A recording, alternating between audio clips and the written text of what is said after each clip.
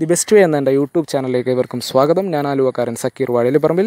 നമ്മൾ സാധാരണയായിട്ട് വരാലിനെയും ചേറോനെയൊക്കെ പിടിക്കുന്നതിന് വേണ്ടിയിട്ട് മെഷീൻ ചൂണ്ടയും അതുപോലെ ആർട്ടിഫിഷ്യൽ ആയിട്ടുള്ള ഫ്രോഗൊക്കെ യൂസ് ചെയ്യാറുള്ളത്. ഇപ്പോൾ ഇതൊന്നും കൂടാതെ തന്നെ വളരെ സിമ്പിളായിട്ട് നാച്ചുറലായിട്ട് ഇവയെ എങ്ങനെ പിടിക്കുക എന്നുള്ളതിൻ്റെ ഒരു ലൈവാണ് നിങ്ങൾക്ക് ഞാനിപ്പോൾ കാണിച്ചു തരുന്നത്.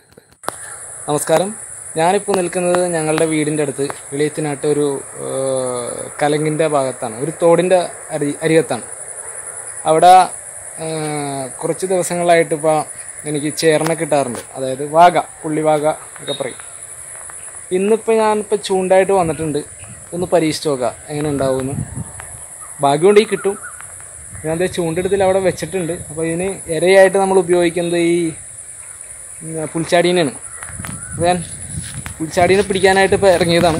ഈ പാടത്തൊക്കെ പുൽച്ചാടി ഉണ്ടാവും ഇഷ്ടം പോലെ. അതിനെ തപ്പി കണ്ടുപിടിക്കണം. അതിനെ കണ്ടുപിടിച്ച് കഴിഞ്ഞാൽ നമുക്ക് ചേർന്നുള്ള ഒരു പരീക്ഷണം നടത്താം. കുറച്ച് നേരം സമയം പിടിക്കും, പിടിച്ചുകൊണ്ടിരിക്കേണ്ടി വരും. എന്തായാലും സംഭവം കിട്ടും എന്നുള്ളതാണ് പ്രതീക്ഷ. നമുക്ക് നോക്കാം. ഇനി എങ്ങാനും നമുക്ക് ചേർന്നെങ്ങാനും കിട്ടിക്കഴിഞ്ഞാൽ നമുക്ക് വീട്ടിൽ കൊണ്ടുപോയി പൊള്ളിക്കാം. നല്ല വാഴയിലിട്ട് നല്ല സെറ്റാക്കി പൊള്ളിക്കാം. ഈ സാധനത്തിന് കിട്ടാനാണ് പാട്. ഇതിനെ കിട്ടിയാലാണ് നമ്മൾ ഉദ്ദേശിച്ച പണി നടക്കും. ഇത് കണ്ടോ, പുൽച്ചാടി, അതായത് വെട്ടൽ എന്നൊക്കെ പറയും. ഇവനെയാണ് നമ്മളിപ്പോൾ ഇവിടെ ഈ തോട്ടിൽ ചേർന്ന പിടിക്കാനായിട്ട് നമ്മൾ യൂസ് ചെയ്യാൻ പോണത്. ഇതാണ് തോട്.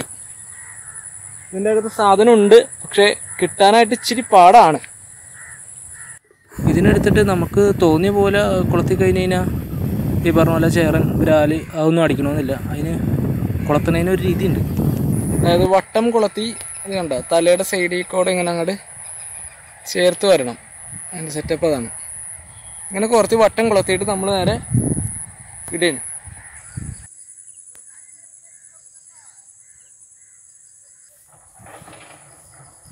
എടാ ഒന്ന് വീഡിയോ എടുത്താ പെട്ടെന്ന് കുറവാളെ മൊത്തം ബ്രൈറ്റ്നസ് കൂട്ടുക. ഓക്കെ, ചൂണ്ടയിൽ അഗ്രഗണ്യനായ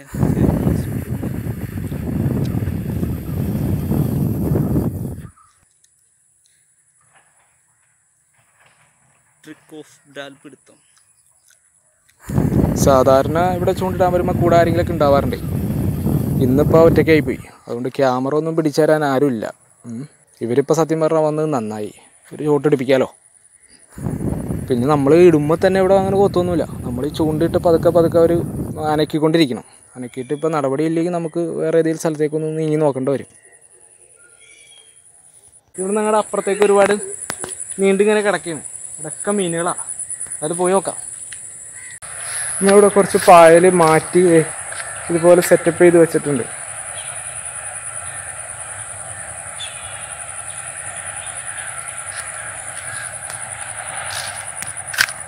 ഈ ക്യാമറ ഒറ്റക്കെടുക്കുന്നതുകൊണ്ടേ അതിൻ്റേതായ കുറച്ച് പോരായ്മകളുണ്ട്, അതെല്ലാവരും ക്ഷമിക്കണം.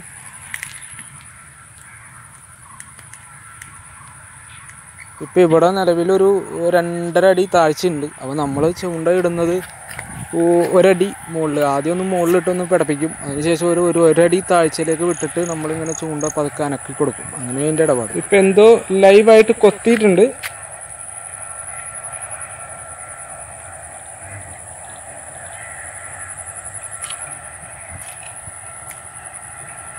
കല്ലിൻ്റെ ഇടയിൽ കയറി. ആഹാ, സാധനം കയറി മക്കളെ. ഇതാണ് നമ്മൾ പറഞ്ഞ സാധനം, ചേറോൻ. ഒരു 1 കിലോ 1.25 കിലോനൊക്കെ ഉണ്ടാവും, അത്യാവശ്യമുണ്ട്. പക്ഷെ ഇവിടെ ഒരു 2.5 കിലോ ഒക്കെ വരെയൊക്കെ ഉള്ളതൊക്കെ ഇതിനു മുമ്പ് എനിക്ക് കിട്ടിയിട്ടുണ്ട്. നിലവിൽ ഒരു 1 കിലോ 1.25 കിലോ ആ ഒരു ലെവലിലുണ്ട് സാധനം.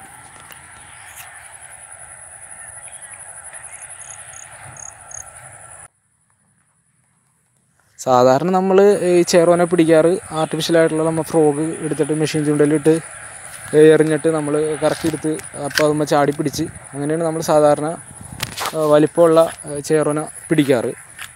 അപ്പോൾ ഇതുപോലെ കട്ടപ്പായലായിട്ടുള്ള സ്ഥലങ്ങളിലും അതുപോലെ കുളങ്ങളിലും ഒക്കെ ചെറിയ വിടവുകൾ മാത്രമുള്ള കുളങ്ങളിലൊക്കെ ആയിട്ട് പിടിക്കാനായിട്ട് നമുക്ക് ഇതുപോലെ ഈ പച്ചക്കുതിരേനെ വെച്ചിട്ട് നമ്മളിങ്ങനെ പതുക്കെ അനക്കി ടോപ്പിലൊന്ന് പതുക്കെ അനക്കി കൊടുക്കുക. അതിന് ശേഷം അതിൻ്റെ താഴ്ച ഒരു അടിക്കാണ്ട് താഴത്തേക്ക് താഴ്ത്തിയിട്ട് പതുക്കെ ചൂണ്ടിങ്ങനെ അനക്കി കൊടുത്തു കഴിഞ്ഞാൽ ചേറൻ എവിടെ ഉണ്ടെങ്കിലും വന്നടിക്കും. നിങ്ങളൊന്ന് പരീക്ഷിച്ച് നോക്കിക്കോ.